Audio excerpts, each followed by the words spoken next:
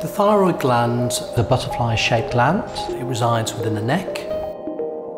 It produces thyroid hormone, which is important in controlling bodily function. Thyroid hormone drives every cell in the body and keeps your metabolic rate going at a normal level. If the thyroid gland is producing too many of these hormones, we'll tend to lose weight, and if it produces too little, then everything will tend to slow down. Without thyroid hormone, all the cells slow down, their metabolism eventually stops, you develop very serious illness and eventually would die without thyroid hormone.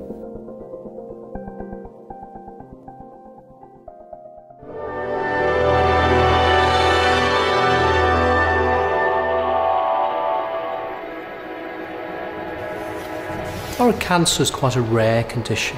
It's got an incidence of about 2 per 100,000.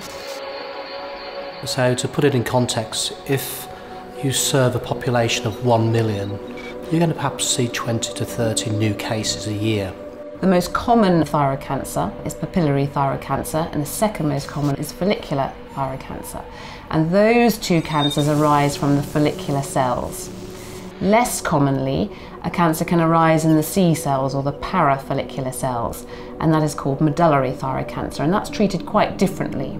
Rarely, thankfully, there's a more aggressive type of thyroid cancer called anaplastic thyroid cancer, and that usually arises again from the follicular cells. We don't really know what causes thyroid cancer in most cases, but many thyroid cancers are sensitive to particular hormones, and we think that because they're much more common in women, that it's probably hormone related in most cases. We know that the thyroid gland is very sensitive to radiation. Radiation is certainly one causative factor for particularly papillary thyroid cancer, and that may be radiation from accidents such as Chernobyl or Fukushima in Japan, or from radiotherapy treatment in the past for example, if children or adolescents have radiotherapy as part of the treatment of cancers in childhood, they are at risk of developing thyroid cancer in the future. Most patients will not have done anything that will have caused the cancer. It's not smoking related, it's not diet related.